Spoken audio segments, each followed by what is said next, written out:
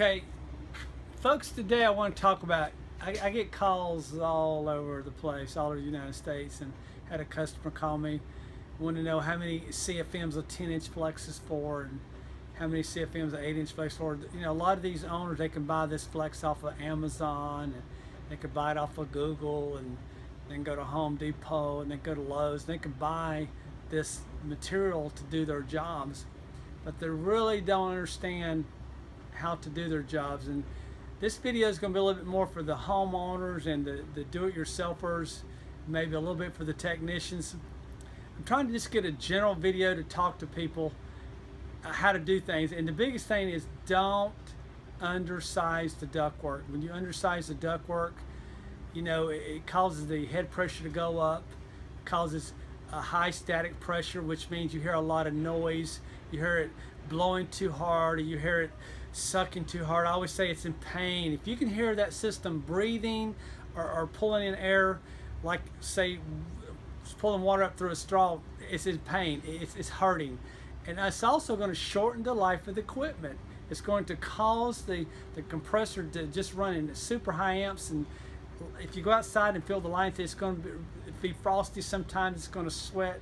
It's just not good, okay guys? So we're going to talk about that today. So right now, I want to talk about flex size. You know, you got your flexes, you got 5-inch flex, you got 6-inch flex. In this case, I got 12-inch flex here, I have 10-inch flex, I have 8, and I have 6. You also can get 5, 7, 9-inch flex also. So different flexes for different applications. Say for a typical bathroom, you want to put a 5-inch flex. You know, the average bathroom's maybe 100 square feet, 10 by 10 or less, 5-inch. A typical bedroom, say the bedroom is also a 10 by 10 or maybe a 14 by 14, maybe go with the 7-inch flex, okay? There's a rule of thumb like 1 CFM per square foot, 0.75 CFMs per square foot. There's so many variables out there, guys, to do this. So I'm just going to give you an example here. Let's talk about static pressure for a second, and I want to talk about flex duct versus metal duct. And most of us are going to be using this flex duct, and here's what some typical flex duct designs look for. I just want you to look at this. This is a flexible duct calculator, and basically what happens here, this is your unit setting over here. You're coming off your supply plenum, you're going to set another box here, and these are drops. This is like maybe a bedroom, a living room, a kitchen. You're going to go over here, you're going to catch a bathroom, a family room, maybe an office, okay?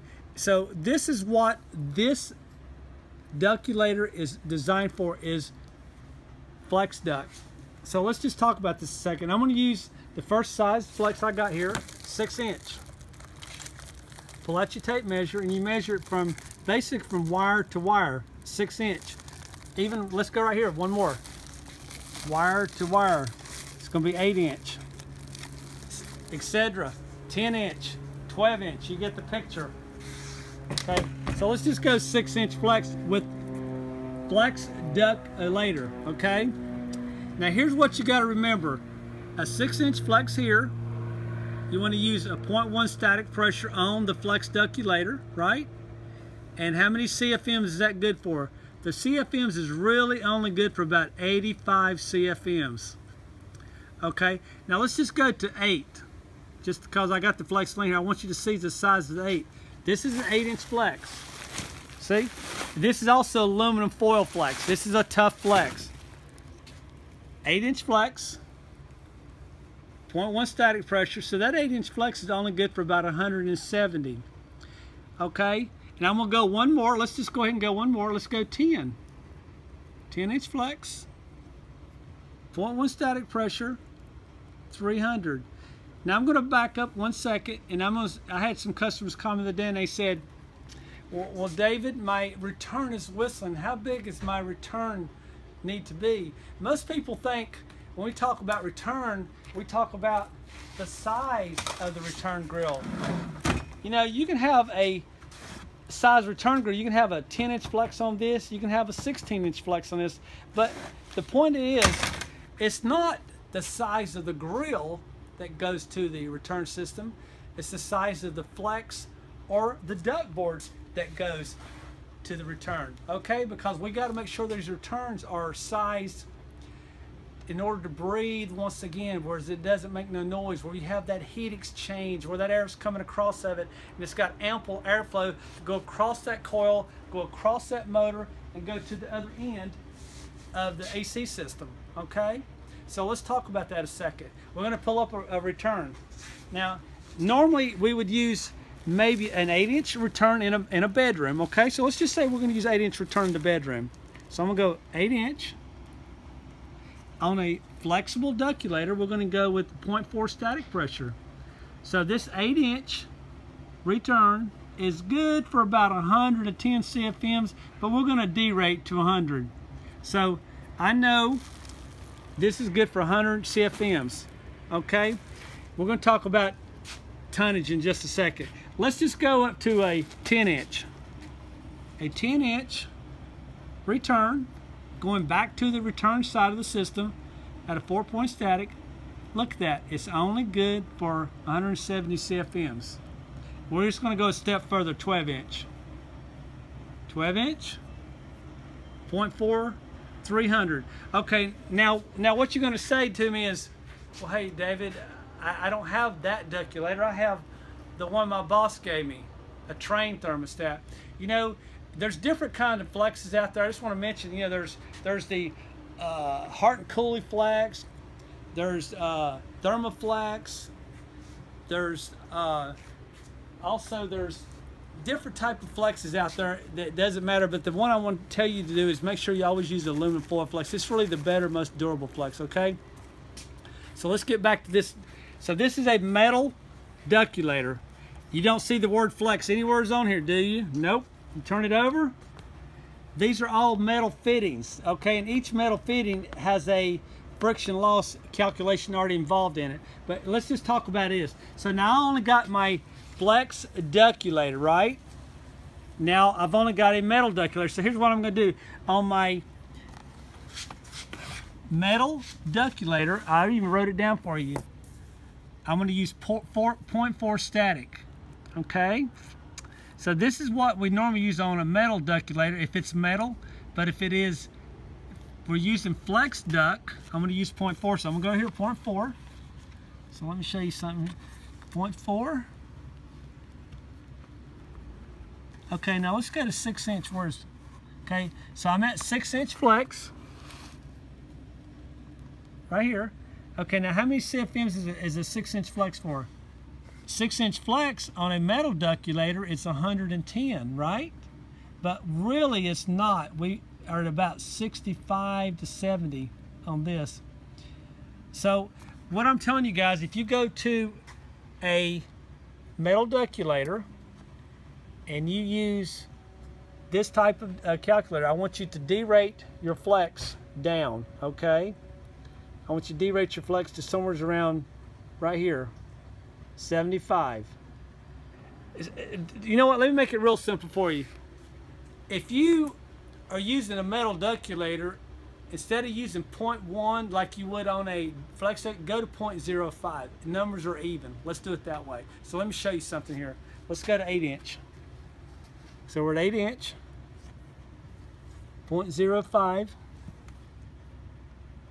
Okay, it's good for 160, right? But if you're using 0.1, it would be 230, which is wrong. You don't want to do that because there's so much friction loss. See how this is all rough? That air's got to go all the way through this flex, and it's bumping. And every time it hits these springs or hits these ridges, it slows the airflow down, okay? And if it slows the airflow down too much, it causes too much restriction, which restricts the airflow going to the rooms and back from the rooms, okay? So, you know, another thing I want to talk to you about is grills. You know, we'll go into these houses and we'll go to these owners' houses and they'll talk about, you know, I just had all my duct system done and everything's. Now I'll look at the grills, and the grills are these old grills. They got maybe a 1/4 inch, maybe the width of this pin will possibly go to the grill. It looks kind of something like this. This is not a supply grill, by the way, for you guys that sees this. This is a pass-through grill. But the point I'm making is a lot of people has these old grills, and they're thin. You can't get the air to come out of these grills. The grills are so important when you design the duct system. And a lot of times what you guys need to do, and especially the do-it-yourselfers, when you replace the ductwork, you need to replace the grills with the right size grill. Let me show you what I'm talking about. Let's take this grill for instance. You see this grill here? Can't get my pen through this one, but see on this one, I got a 1/2 inch space here.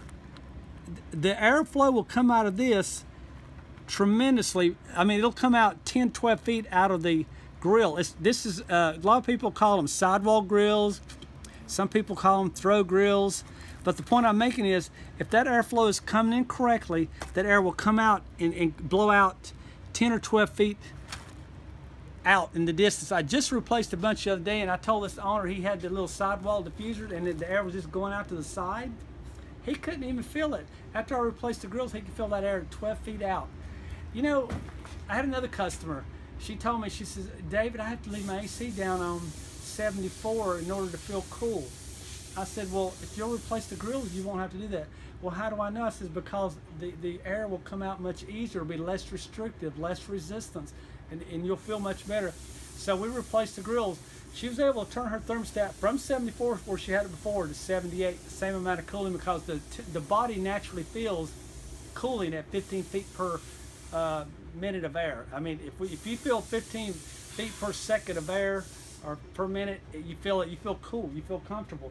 One more thing I just want to point out is the returns. You need to get returns that have a nice, big, wide return space through these. See another thing about 1/2 inch louvers? This is your typical return grill, and you want to use pleated filters. But the point I'm making is, if you don't have grills that has wide open louvers, both supply and return, replace them. You'll be doing yourself a favor, guys, okay? I hope this video explains a little bit of things. I know I covered a lot of stuff in such a short time. We always try to blog on everything that we do. We put it on our website, jonesairconditioning.com.